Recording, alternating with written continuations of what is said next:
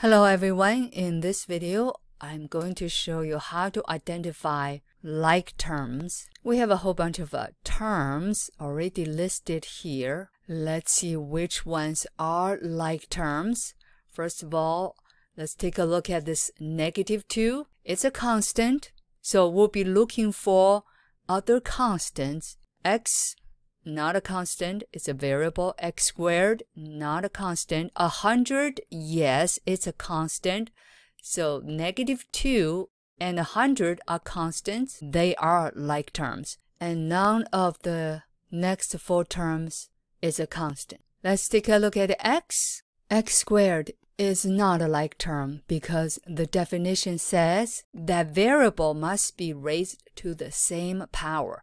-5x, yes, because this variable x raised to the first power. The like terms can have different numerical coefficients. So x and -5x are like terms.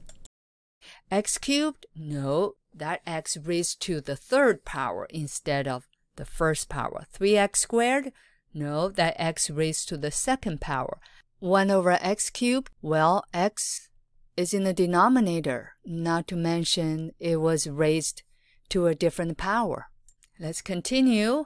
X squared. X cubed is not a like term because x cubed is x raised to the third power. How about 3x squared? Yes, because the x raised to the same power.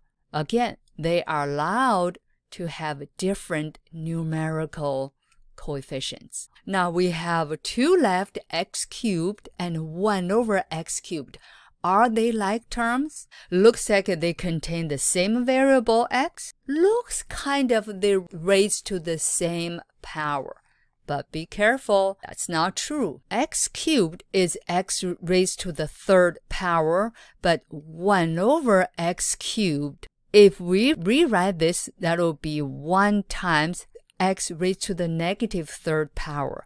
Since x raised to the different powers, therefore these two are not like terms. Thank you for watching. I hope you liked this video. Please like, share, and subscribe, and don't forget to turn on the notification bell. I hope to see you in my next video.